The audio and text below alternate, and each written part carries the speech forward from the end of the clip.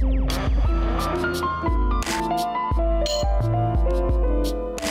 welcome everyone. In this video I'm going to teach you 3 ways to get Android Auto. And 2 of those methods will work for people where their cars do not natively support Android Auto, because just because you have a touchscreen panel in your car doesn't mean it will support Android Auto. So I'll teach you 2 other ways to get it done.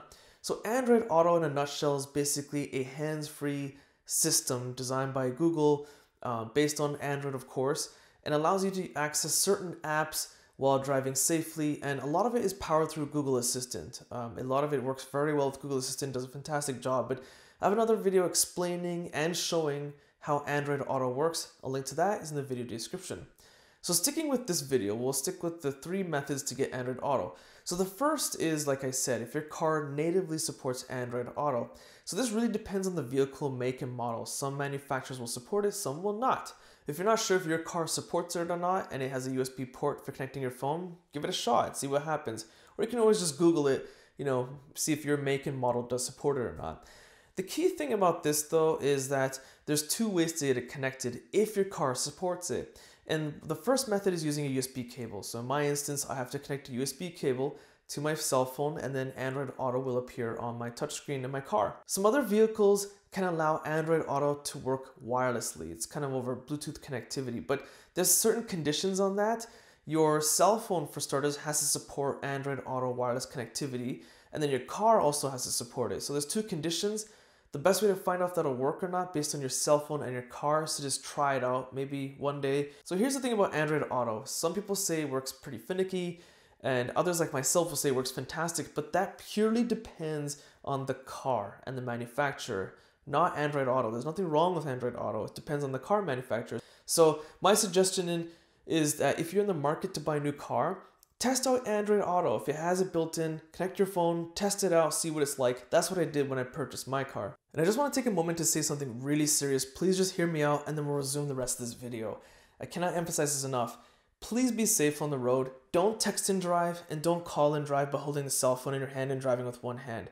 Think of it this way. Chances are your cell phone contract is 2 to 3 years long, and most likely you're going to get a new phone when you sign up for a new contract.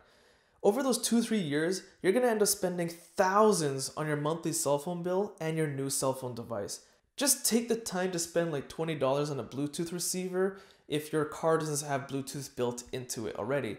And if you need to send a message, since we're focusing on Android Auto in this video, we'll stick to Google Assistant.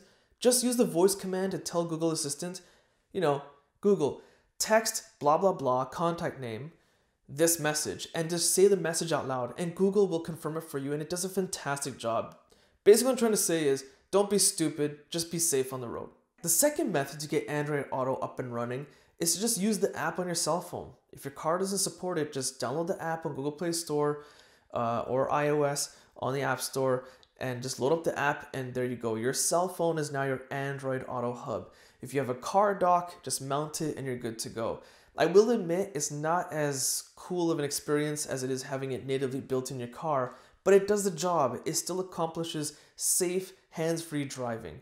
Now the last way to get Android Auto up and running while you're driving is to purchase the receiver. You can simply Google search Android Auto receiver. You'll see a whole bunch of results.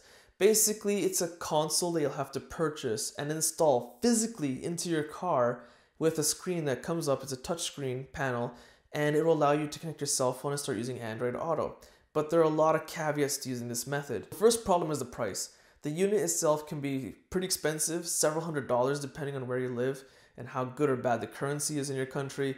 Like here in Canada, it's pretty expensive. The other thing is that you then have to most likely pay someone to install it for you, because chances are, if you're like me, you wouldn't know what to do. You're gonna have to hire a professional to install it into your car, which is gonna cost you even more money.